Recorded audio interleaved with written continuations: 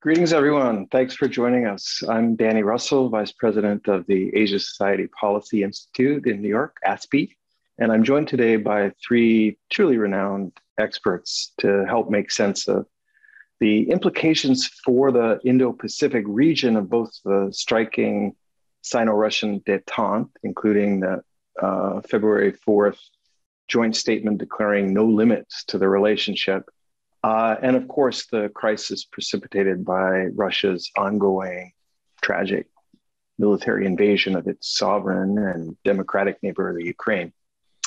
And with me today are three people who I've known for many years and greatly admire. Ambassador Bilahari Kausikan, who is now at the National University of Singapore after a fantastic career that included serving as the permanent representative to the UN and ambassador to Russia, but ultimately the top job for a career diplomat as permanent secretary of the Singapore Foreign Ministry. Also joining us is C. Raja Mohan, who until recently was also at the National University of Singapore, and I'm very pleased to say has recently agreed to join ASPI as a senior fellow.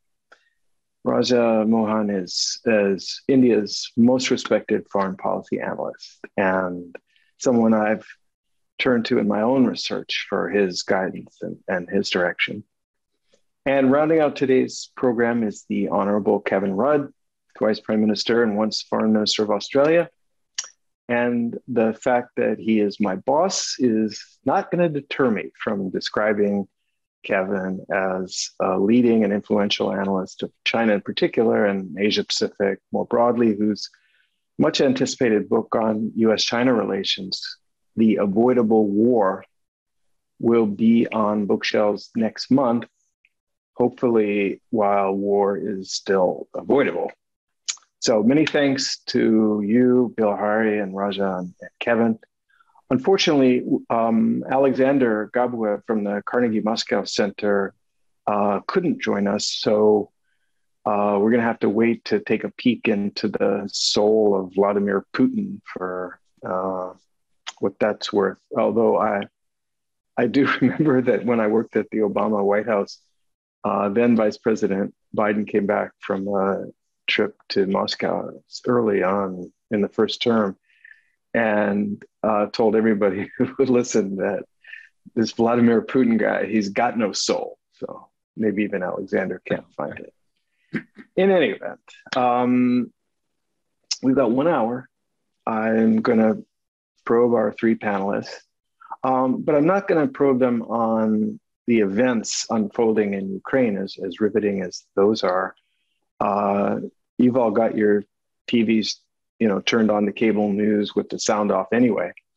So instead, what I'd like to do is to try to examine this set of issues from the perspective of Asia. So we'll try to focus, first of all, on the China-Russia relationship and on what that means and what the invasion of Ukraine by Russia looks like and may ultimately mean for the Indo-Pacific region. Before I get started, though, let me invite listeners on YouTube and Facebook to use the comment function to ask questions for the speakers. And as we go, I'll draw from your questions and try to get answers from them. Okay, so Kevin, can I start with you? And on the China-Russia relationship, what do you think we've really learned about the nature of this Sino-Russian entente from the events I mentioned this month, the Putin-Xi meeting on February 4th that generated that remarkable joint statement, but also the way that Beijing has responded to Russia's attack on Ukraine? Well, thanks very much, Danny. It's good to be here with both Bilahari and Raja. I think it's important when we look at Russia-China, Danny, to cast it first in a historical frame. Nothing materializes out of nothing. And how did this one come about? I suppose we're up to about phase 4 of the Russia-China relationship since the Bolshevik Revolution, a long period of collaboration under the Comintern, through until 1949, and then lasting for another decade until the Sino-Soviet split. And in that decade of the 50s, the relationship was probably the closest we've seen between any fellow communist states, and certainly the economic transfer between the then Union of Soviet Socialist Republics and China was of an order of magnitude not seen before in economic history. Then the Sino-Soviet split, largely arising because of Khrushchev's secret denunciation of Stalin, Mao fearing that this was going to trigger a similar reaction against him within China. And so we entered into this period of the 60s and the 70s and the 80s, 30 years or so of not just drift in the Sino-Soviet relationship, but active border skirmishes as well. And then at the time of the fall of the Berlin Wall, you'll recall Gorbachev's famous visit to Moscow. And that's when Deng and Gorbachev effectively sealed the deal on the long-standing border dispute between the two countries. And from the Chinese perspective, they made many concessions in order to normalize the relationship with the Soviet Union overall. But that period, back in 89, 91, reinforced by what then happened in Tiananmen domestically, almost at the same time in China, and then this big, deep rift which occurred with the United States over human rights and the rest, led to what I'd describe as the gradual unfolding of the current Russia-China relationship. But of course, this accelerated enormously once we saw the advent of Vladimir Putin, the second advent, I should say, of Vladimir Putin, and of course, the rise of Xi Jinping. A point or two about that.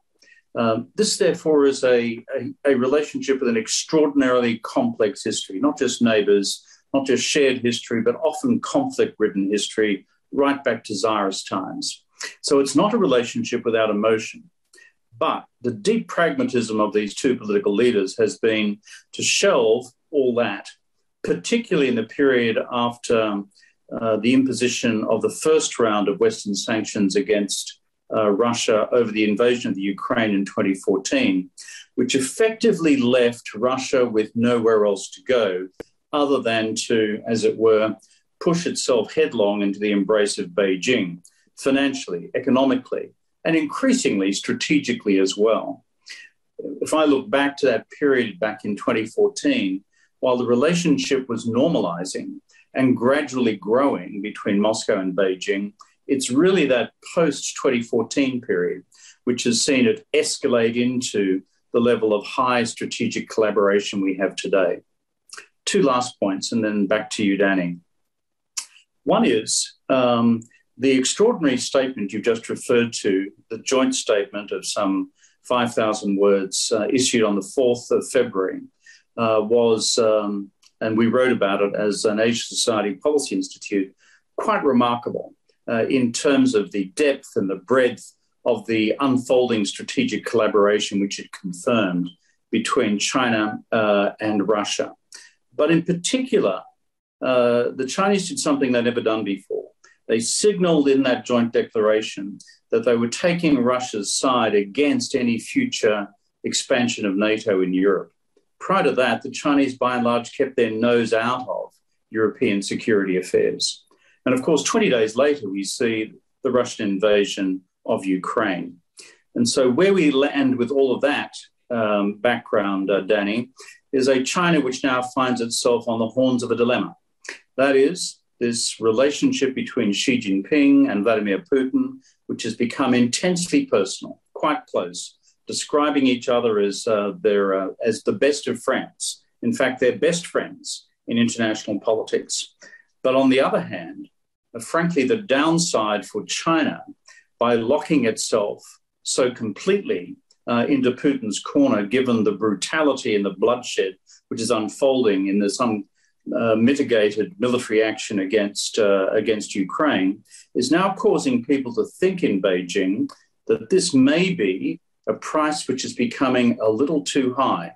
And the core principle at stake, and this is my second and last point, is China, since the 50s, has anchored its position in the world, and most particularly in recent times, as being the country which defends to the hilt the absolute sovereignty and territorial integrity of independent nation states. It's part of Zhou Enlai's 5 principles of peaceful coexistence. It's what they've used most recently in their international diplomatic competition against the United States for who actually is upholding the rules-based system under the United Nations system anchored in the UN Charter, respecting absolute sovereignty. But now they're put into a position because of what Putin has done of supporting Putin at one level, trying to look as though they're not quite supporting Putin through the abstention in the UN Security Council resolution. But at the same time, China's standing in Europe, takes a beating. China's standing in the rest of Asia, takes a beating. And China's standing, even in large parts of the developing world, takes a beating over this as well. Back to you, Danny. Kevin, I'm not going to let you off the hook that easy. I have more that I want to ask you. The question that's kind of churning in China watching circles in the US is, what did Xi Jinping know and when did he know it?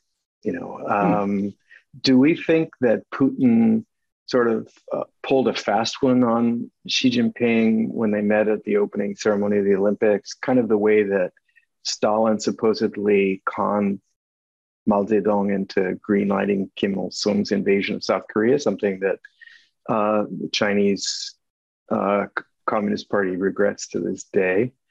Or what? There are some really inexplicable signals, one of which is the fact that Beijing made no move to warn its citizens in the Ukraine, which runs pretty counter to the traditional deep concern about the overseas safety of their people.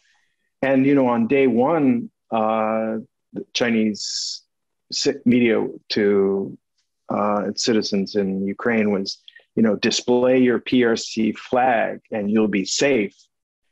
Whereas on day two, they were saying, keep your head down, don't signal your nationality. So there's a bit of a case to be made on either side, and kind of neither answer is either clear or really satisfactory. So what is my your theory?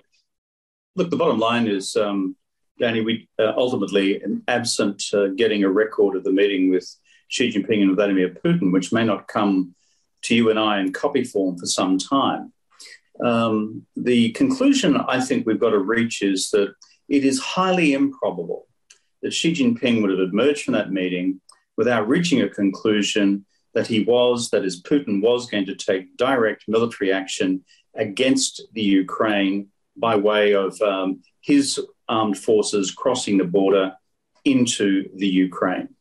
And what's the evidence for that?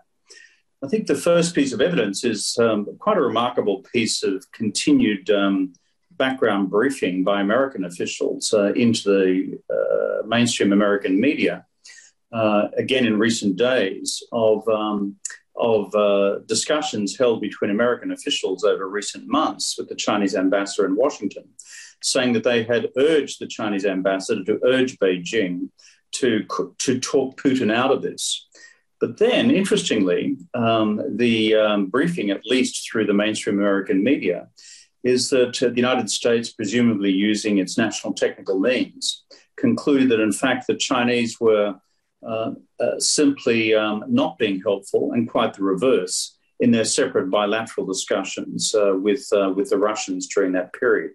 The second point I would adduce as evidence that Xi Jinping is most likely knew what was going to transpire is simply that Vladimir Putin has so much at stake in the China relationship.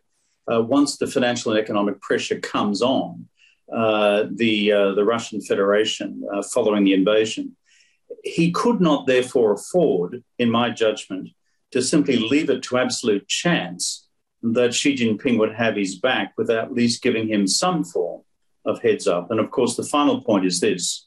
It is passing strange, I think, in terms of the level of candor between the two leaders, that this invasion is launched literally as the dying embers of the Olympic flame for the Beijing Winter Olympics died out, and bang, the action more or less starts on the Ukrainian border very soon after. So for those reasons, I would think it's highly probable that Xi Jinping had a clear idea of what was going to unfold. Well, thanks very much for that, Kevin. And I think, your analysis obviously is enhanced by the fact that you've been there as a national leader, talking to foreign heads of state, and including on these sorts of tricky issues, albeit not any Australian plans to invade a sovereign neighbor.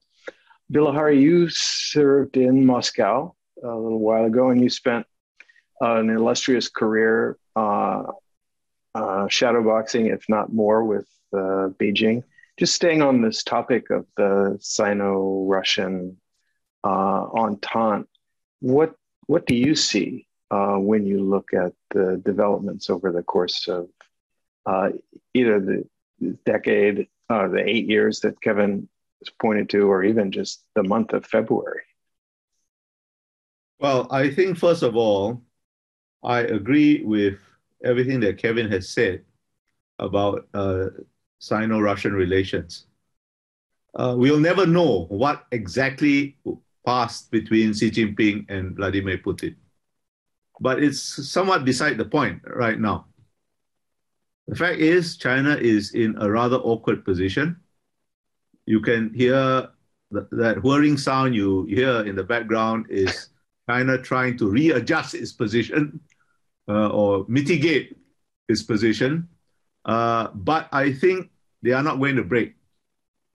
There is a strong convergence of interest between them. Neither of them likes a Western-dominated world order. However, I think we also should not forget that China is much more invested in at least some aspects of the current order than Russia is. It is one of the major beneficiaries of the existing order, and while it would want a more dominant place in that order and perhaps even to displace the US from its dominant place, I don't see that China has a strong motivation to destroy it. I am not so confident about Mr. Putin's Russia. That said, I think China is in a very awkward position. It has a lot of explaining to do to itself, to its citizens, to countries around it. And I don't think they have any good answers. Not now and not in the future. People are going to look at China. People were already going to look at China, were already beginning to look at China with much more skeptical eyes, even if before this happened. And this will raise even more doubts because of the lack of clarity in the Chinese position over the Ukraine. But as I said, they are not going to break. Neither Russia nor China has many friends is the wrong word, many reliable countries that they can rely on. I don't count the likes of Belarus on one hand, or maybe Laos on the other hand, or even Pakistan on the other hand. So they have each other. They're stuck with each other, awkward though it may be. Well, Bilahari, in true Singapore diplomatic fashion, your characterization of awkward is a brilliant understatement. Yeah. I think we've seen the Chinese spokespeople. That's our British background, you know. Yeah, you certainly didn't get it from us, from the Australians. Yeah. The Chinese spokespeople have been calling, have been really contorting themselves to try to use logical and verbal gymnastics to square the circle that you described and that Kevin described between the much vaunted principle of sovereignty and territorial integrity and what the what the Russians have in fact done. Well, Raja, Bilahari mentioned Pakistan just as one piece of the equation, but can I turn to you? Of course, I welcome your thoughts on the Sino-Russia relationship, but also more broadly, the Indian perspective, the South Asian regional perspective. What do you think that the Indian policy community has seen and learned now about Russia, about China, and what are they doing about it? On the question of Sino-Russian thing, just a word about that. Bilahari talked about the awkwardness for a country that talks about sovereignty, territorial integrity, and you have problems in Xinjiang, in Tibet. I mean, you wouldn't want what Russia did. I mean, it's not easy to explain it away. So there is that problem. But if you take a more deeper look, I would think it suits the Russians. I mean, if you think of the great power dynamic, that if the Russians are itching to fight the Americans, China is saying, be my guest. That a focus on US-Russia conflict centered on Europe would make it easier, I think, for China to deal with Washington. Some signs of it, we're already seeing that already there are voices in Washington which seem to argue that, look, focus on Russia and that you need to reach out to the Chinese and that it is better to have some kind of a working relationship with China. My sense is that the Chinese leverage in all directions has improved thanks to our Russian friends vis-a-vis Russia, which will become even more of a junior partner to China, and Chinese leverage vis-a-vis Russia will grow. Second, I think it opens some doors for China vis-a-vis the US. And for India, that brings me to the regional question. I mean, that actually, in fact, strengthens the position, I think, in the near term vis-a-vis India, because for us, the principal problem has been the China question. And in the past, historically, that contrary to many of our friends in Washington view India-Russia relationship through the lens of the American eyes. But it was really the China question that drove India to the Soviet Union in the 1962 war. And after that, as Sino-Soviet split coincided with the Indo-Russian partnership, and the Americans simply walked out of the region. So for us, it was always the triangular relationship. And in this triangular relationship, China has become stronger and the Russian leverage, and we were hoping, many in Delhi keep hoping somehow the Russians will retain an independent role in the region.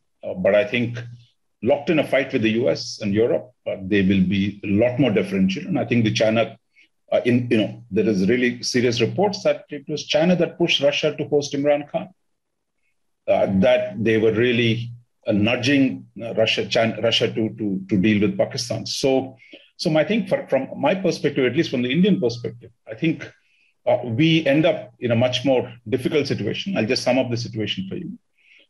China can ramp up military pressure on India anytime it wants, because we are sitting there and they're sitting on the border. We're face to face. Many people talk about Taiwan, Ukraine and Taiwan, but I would rather look at my own territories where the Chinese can do some salami slicing. And Chinese did this in the Cuban Missile Crisis. So for us, it's not a new thing.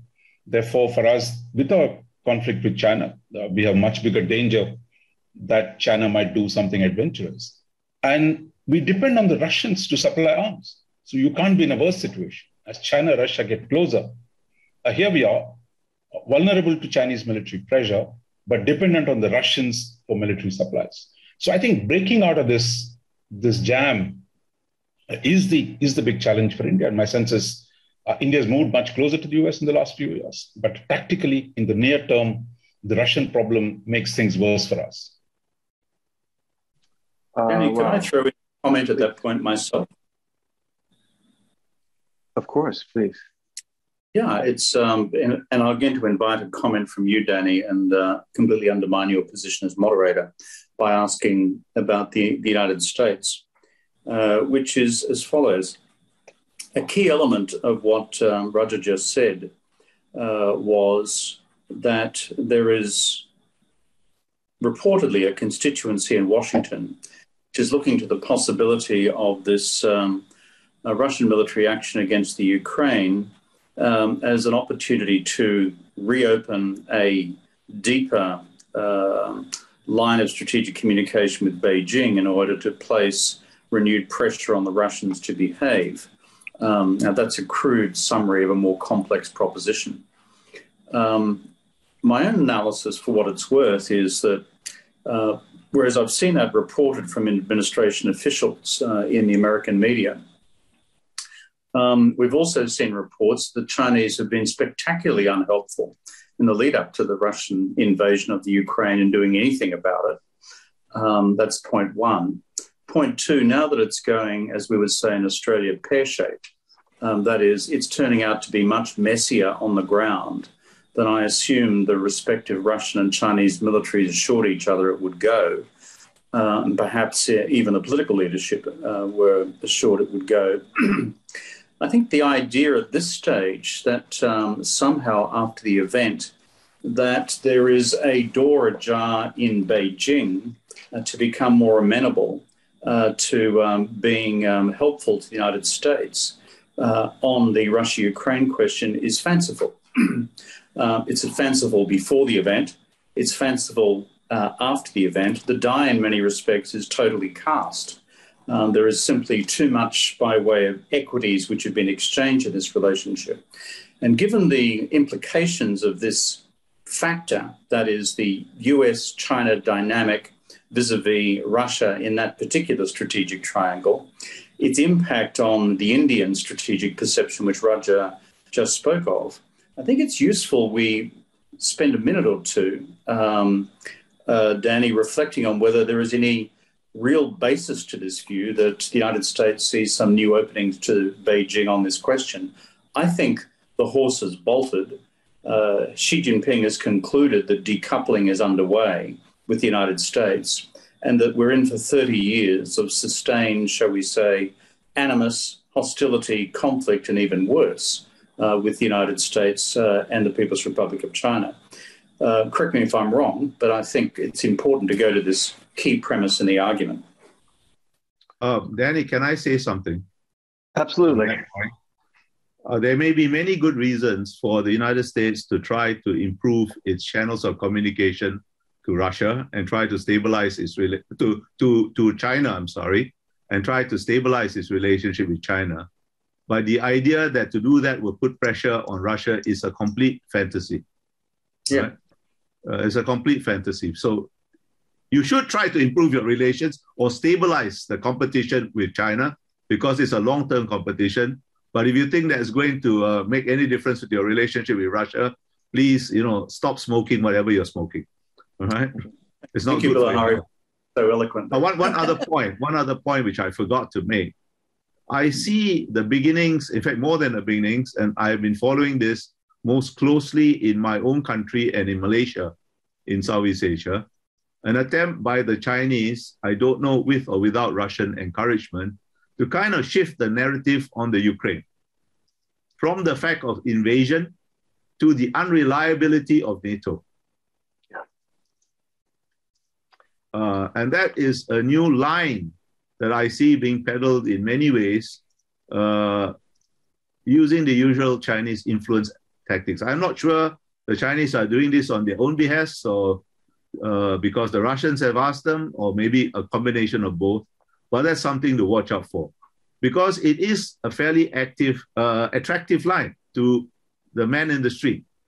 NATO has no commitment to the Ukraine, and actually NATO, and particularly its European members, have stepped up much more than I expected them to, Germany in particular. But this attempt to shift the narrative is something I think we all should watch out for. Yeah, I very much agree, Bilahari, and I want to come back to that and also come back to more about the view from Southeast Asia. Kevin, in terms of Washington, I think what I'd say at the outset is there's no smoking allowed in the White House. Good.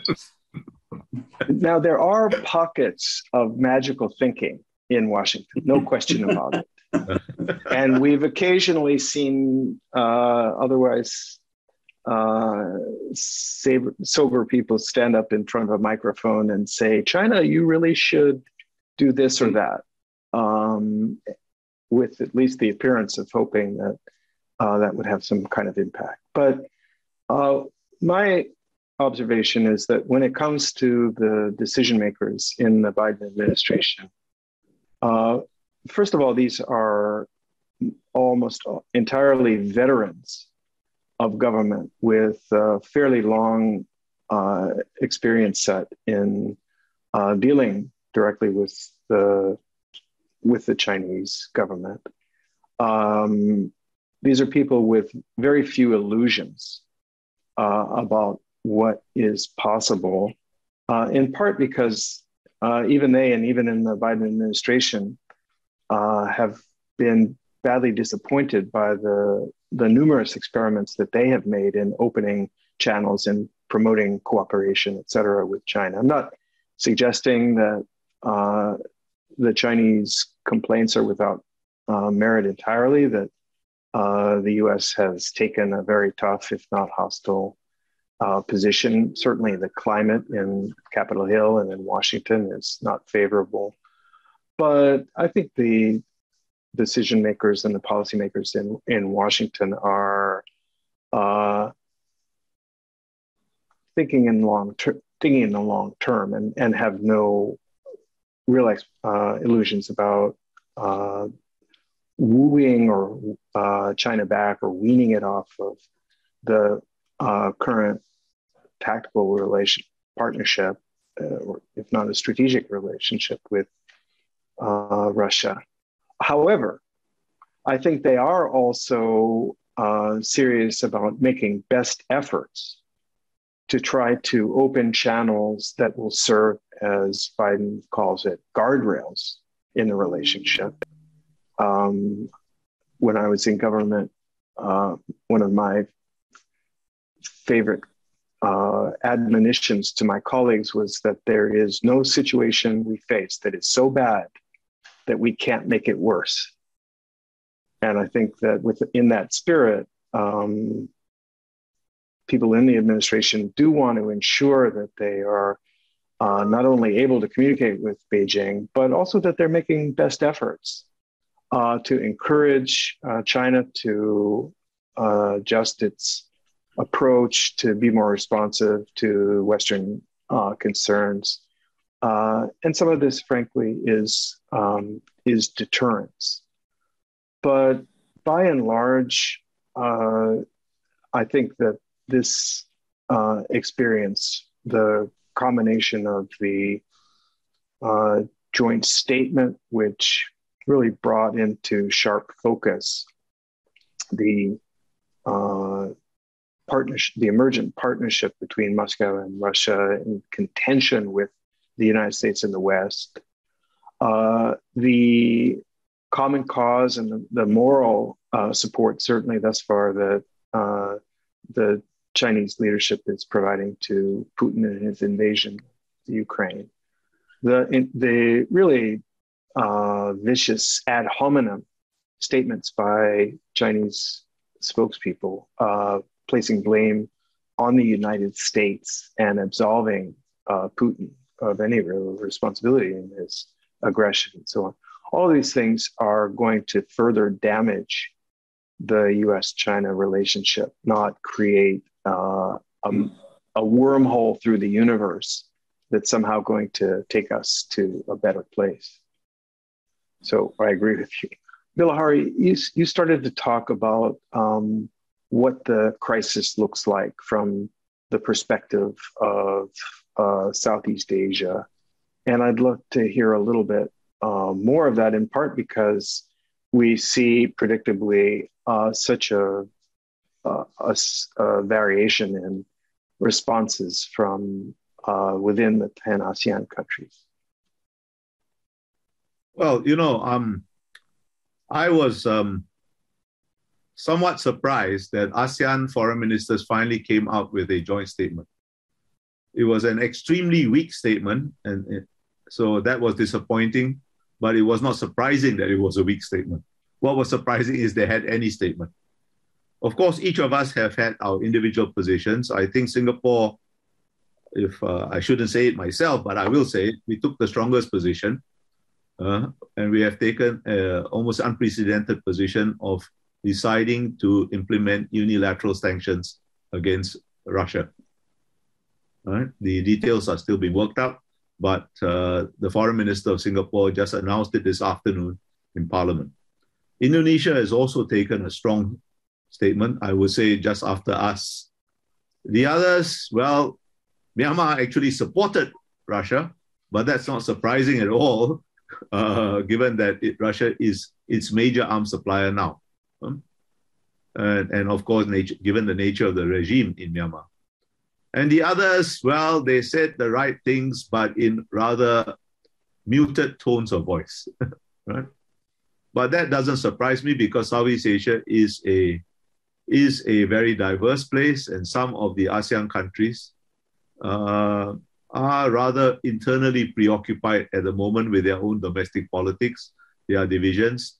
In Malaysia, I think there is a strong hangover from the Mahathir anti-Western era that is going to take some time to dissipate, and it's almost a reflex, right? What is disturbing to me, as I said very briefly just now, because it is actually pushing on an open door in Southeast Asia, is the attempt, I think, deliberate attempt to shift the narrative away from the fact of invasion to NATO is useless, the US is useless because it has not responded in any meaningful way, which is not true if you follow events, but has a certain resonance if you just take a casual look. Secondly, there is a second line, if you like, that it's all Ukraine's fault. It's all the Western fault for encouraging Ukraine to do things that were actually not in Ukrainians' interest. Now, I, for one, agree that the Russia-Ukraine relationship is an extremely complicated one, going back hundreds, if not thousands of years.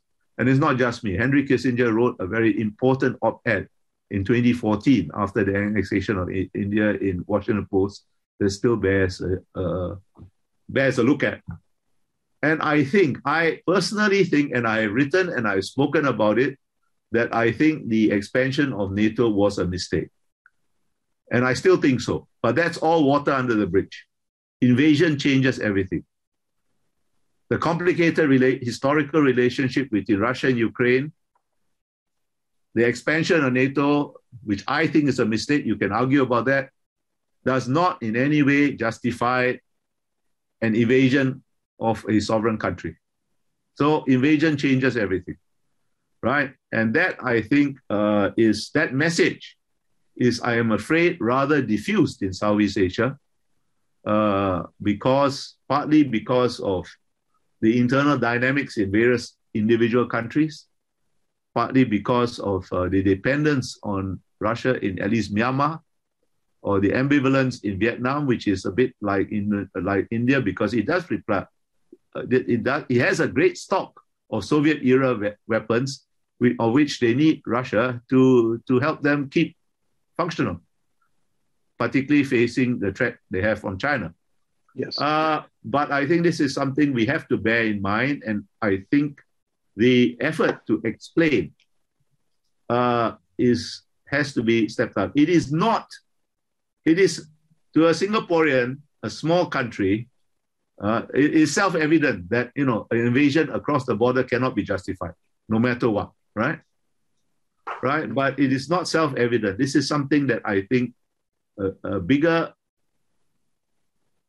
propaganda, to use the proper word, effort needs to be made, right?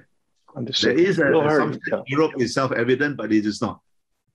Bilahari, you made a lot of really important points. The two that I'd pull out, and I want to hear from both Kevin and Raja on, are the weapons dimension, arms sales dimension. And Raja, we have a question from the audience about what this might mean in the future for India's defense procurement strategies, but also the critical point you made of the aggressive effort from Beijing to try to shift the focus from the violation of Ukraine's sovereignty by Russia to the unreliability of NATO, not only assigning blame to NATO and to the West, but I think more importantly, trying to, well, at least I think I see the beginnings of an effort to highlight the fact that the United States and NATO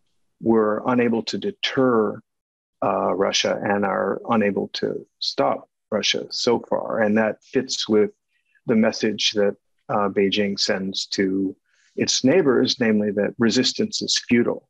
When I look at the events of this month, what I see is Vladimir Putin basically driving a tank through the biggest taboo of the last 7 decades, national sovereignty, with Xi Jinping riding in the passenger seat.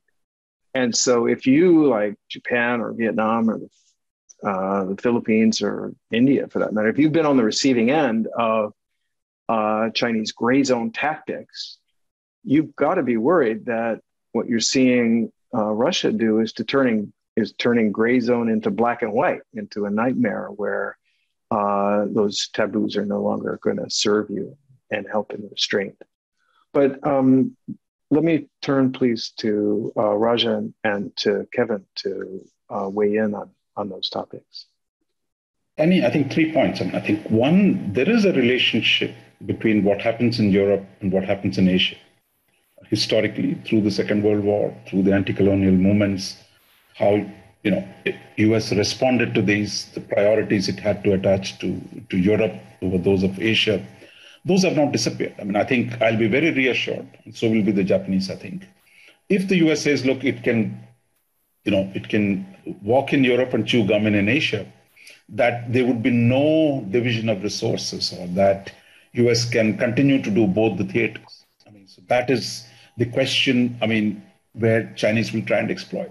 But I think what we've seen of NATO is actually, thanks to our Russian friends. I think Germany has been, come out, it's going to rearm itself. EU has come back with strong response. NATO seems stronger. So I think anyone who can say, actually, thanks to Putin, the Europeans are coming together. Germany is ready to take a larger role. And all the French talk about strategic autonomy is actually going to yield to a stronger NATO. So, and that I think, if Europe really takes responsibility for its own security, if Europe does more, then I think it will leave the US to do a lot more things in Asia. So the problem of European security, that burden sharing where Europeans were not doing enough, but if they do more, I think it will make it easier for the US to do a lot more in Asia. And within Asia, I would say, it's an opportunity for India and Japan. I don't know how much of Australia, but that for us to take a larger role, that we need to do more rather than merely saying how much is Americans doing today. So therefore, I think that gives us an opportunity. When today Abe talks about about the Taiwan question, or the Indians talk about the Indian Ocean, for us, I think it's a big moment to step out, take more responsibility, and the US can support us in what we do rather than waiting for the US to do more in the region. And from the Indian side, the last question, I think we're stuck in a part dependency on Russian spare parts. But my sense is one of the things Prime Minister Modi has done is really to emphasize the domestic production of weapons in a big way. Now, these things can't be done overnight. This will take time. But I think the need for India's strategic autonomy, the much wanted strategic autonomy today, it is not the US that is constraining India's strategic autonomy. It is China and Russia. So much of our strategy of the last 30 years, that we need to work with RIC and BRICS to limit American power. Today, it's the Chinese power backed by Russians that's going to create us problems. So I think the need to produce more, and if the Western countries can help us strengthen our domestic defense production, that path can be shortened. But my sense is that India is finally letting the private sector come into defense production, is asking the Western countries to produce more in India. So I think we have a semblance of a strategy, but that will take some time to bear fruit. Thank you. Can I back up something you said before, Danny, and then use it to reinforce something which Raja has just said as well? And it goes to the significance of what the government of Singapore has just done. You see, those of us who work in the field of international relations, we've seen crises in the past, we will see crises in the future, and there's a tendency to, as it were, see things as one variation of a theme or another. But this invasion is not that. This is a very big event. The Ukraine is a country of 50 million people. It is a sovereign state which has full diplomatic relations with the country which is invading it, and with China and with the rest of us. And so, as you said before, graphically, Danny, driving a tank through the post-45 norms is what this is about. And as a consequence, it is genuinely shocking to, let's call it, the global political class, both in Asia and in Europe, in my judgment, together with large slabs of global public opinion. Look at the turnouts in Berlin, look at the turnouts in Amsterdam, look at the turnouts around the world in terms of public protest. Second point is this, to back up Raj's point about Europe and to bring China into that equation as well. Europe is enormously strategically important to China, particularly in an age of unfolding US-China decoupling.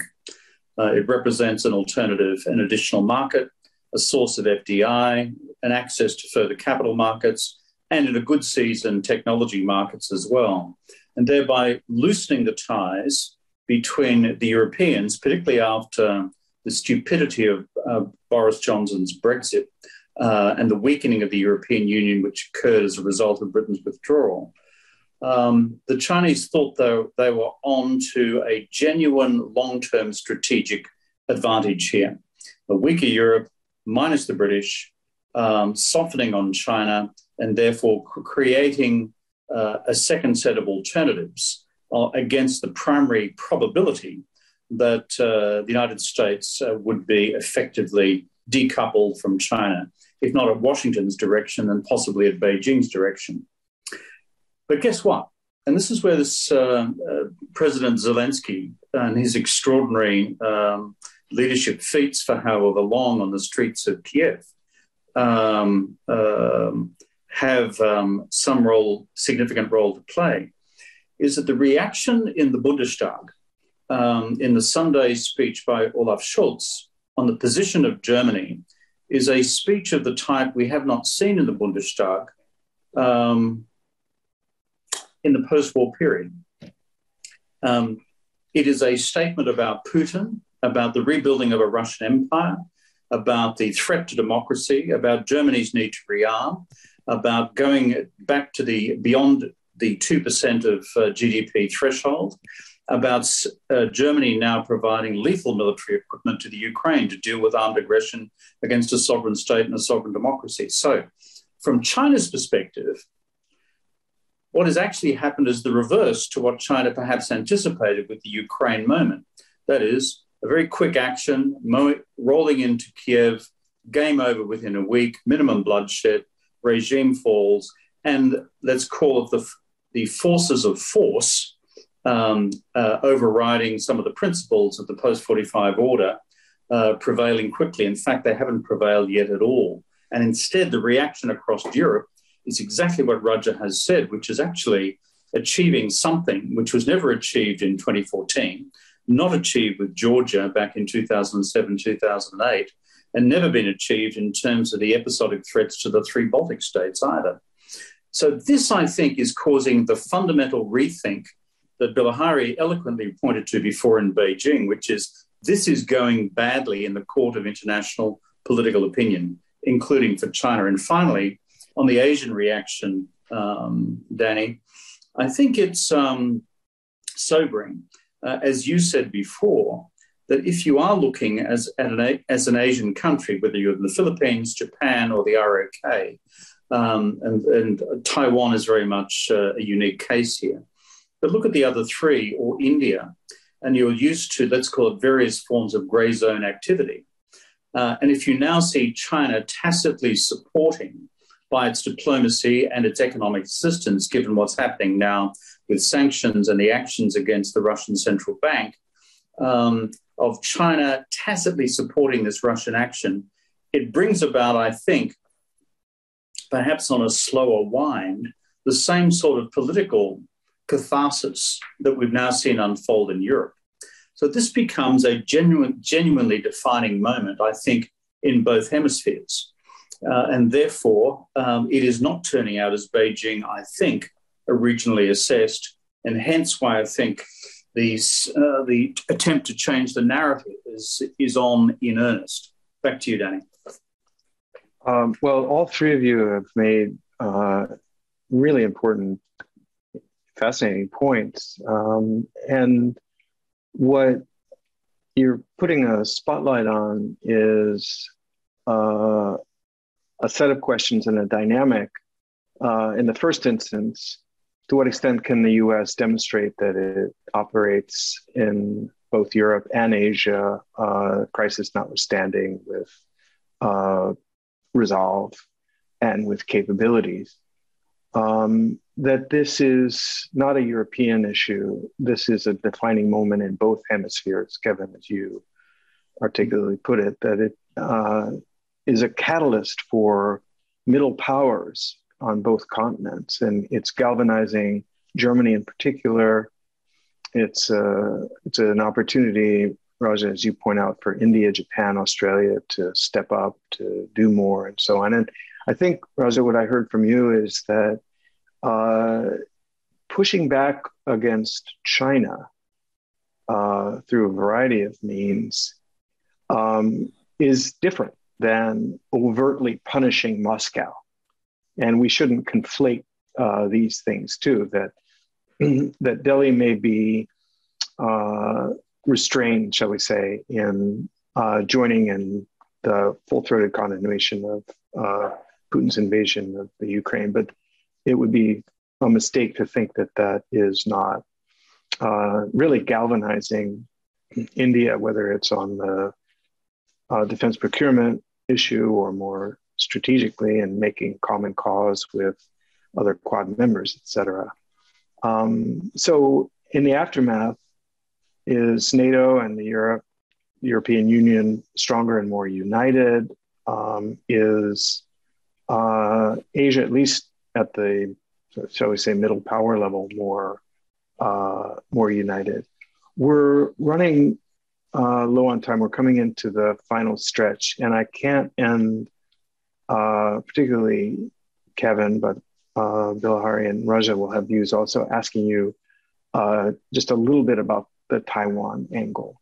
You know, there have been some very simplistic analogies made, as I alluded to, between Ukraine and Taiwan, as if aggression is contagious. Well, it could be. It is. As if she is going to copycat Putin's invasion or strike while the White House is busy tying its shoelaces. Kevin, how, in a nutshell, how do you assess the longer term impact of the Ukraine crisis on the Taiwan question? I'd really, if it's okay, Danny, I'd like to hear from Bilahari first. I've spoken a bit too much. If there's a minute or two at the end, I'll come in. Not because I'm frightened to join, but I'd really like to hear Bilahari's views. I don't think there will be any direct impact, because I think the Chinese know very well that Taiwan is far more important to the world economy as an economy in its own right, and for the strategic future of Asia. The US, correctly in my view, made it clear it was not going to use force to defend Ukraine, but it did almost everything short of using force.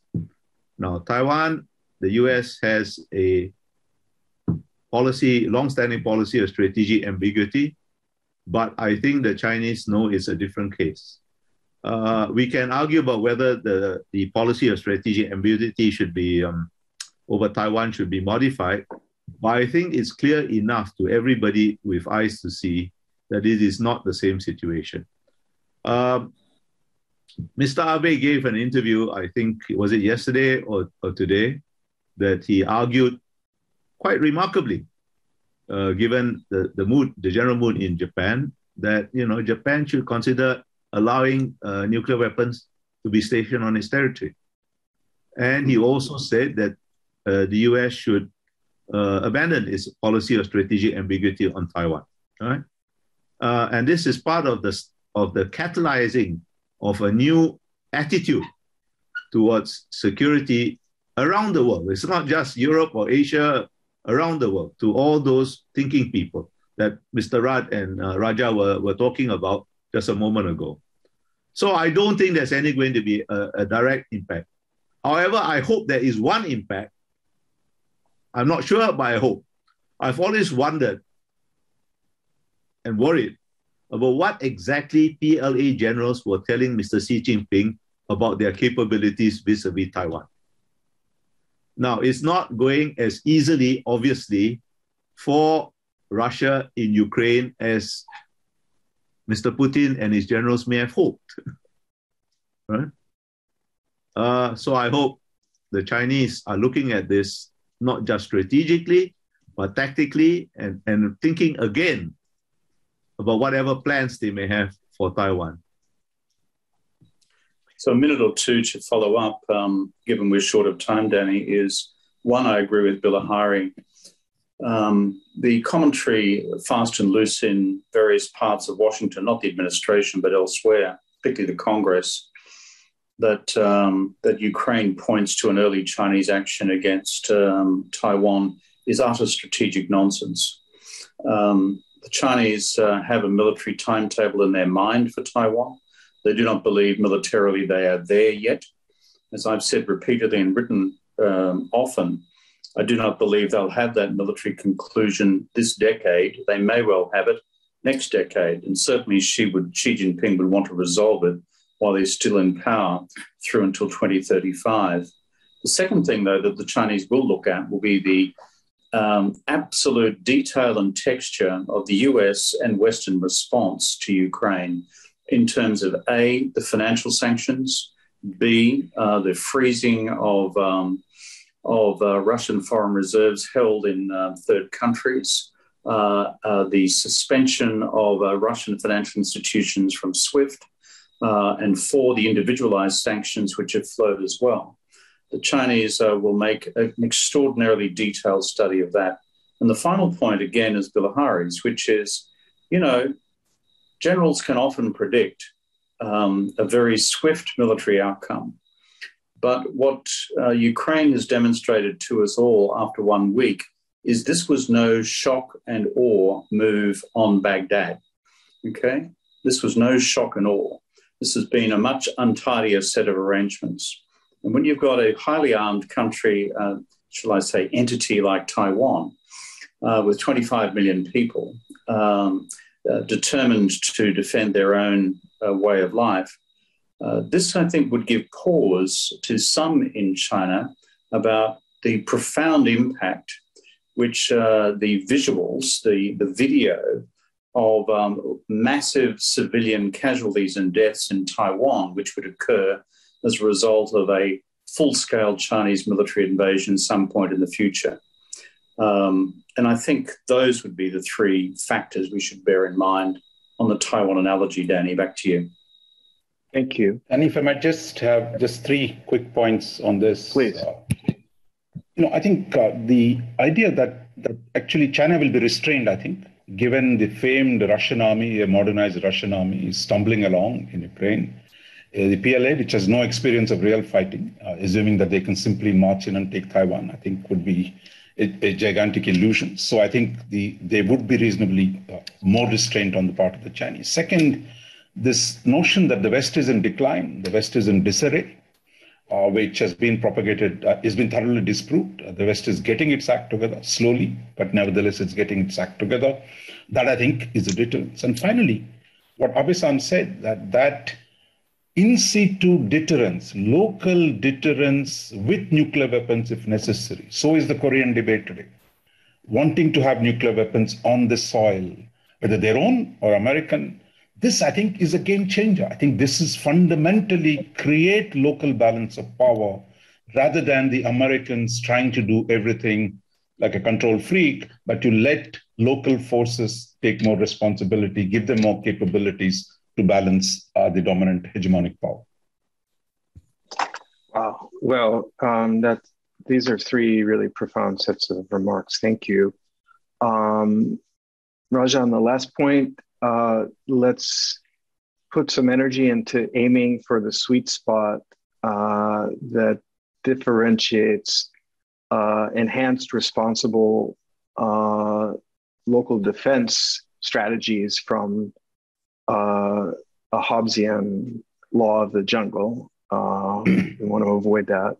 Let's hope that the PLA is in fact learning from the Ukraine experience that invasions are not easy and that no plan survives its first brush with reality. And let us hope, frankly, that the Taiwans are learning that invasions can happen and that the need for deterrence and smart asymmetric defenses to be prepared well in advance is critical. But our time has run out. I want to thank our three panelists for a really lucid and insightful discussion. This program is one of ASPI's many efforts through programs and policy papers to make sense of topics with real relevance to Asia and the Indo-Pacific, and to do it in ways that clarify sort of policy options, point towards solutions. So I hope all of you will join us for more programs and more of our products. So check out asiasociety.org/policy to see what we've got and what you may have been missing. Thank you all very much.